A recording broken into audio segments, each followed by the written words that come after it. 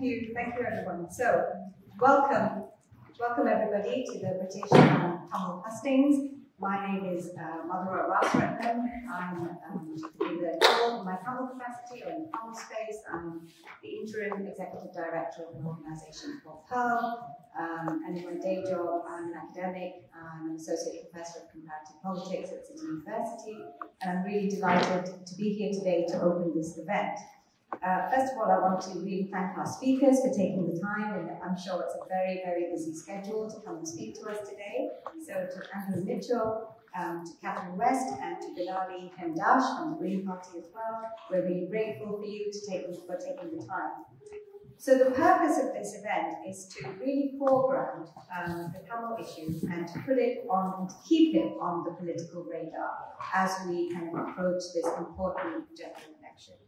So coming to this event, I walked past Parliament Square, and as many of you will know, 15 years ago, just over 15 years ago, many of us would have been sitting on Parliament Square in the final months of the conflict in Sri Lanka as the mass killings were going on, trying to get international attention and trying to get a ceasefire. So that didn't entirely work out. But those protests did have an effect. They put the Tamil question onto the international, onto the British political agenda.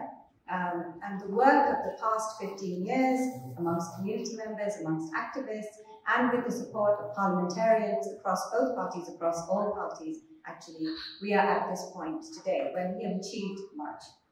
So this event is to make sure that ongoing for the next 15 years, and particularly in the next Parliament also, the Tamil issue remains on the agenda of all the political parties, and that we continue to have cross-party support for our concerns. And so what I hope is that the conversation that we have here today will take the Tamil struggle forward. And that struggle is to secure a just and inclusive peace with accountability in Sri Lanka. This is not the peace that we have now, the peace that is built on denial, and that is built on militarization, and that is built on repression, and that is not sustainable eventually in the long term. But I hope that this conversation that we have here today will give us the momentum to take this struggle forward into the next Parliament, into the next decades, to ensure that we secure peace. So I'm going to stop there, and I'm going to hand over to Dr. Krisi Anandakumar, who is the editor of the Tamil Guardian. The event is being hosted by the Tamil Guardian and the British Tamil Association, and he will ask our party representatives to come up in turn and to give us their views on how we can go forward from here. So thank you all very much for coming, and I look forward to this event.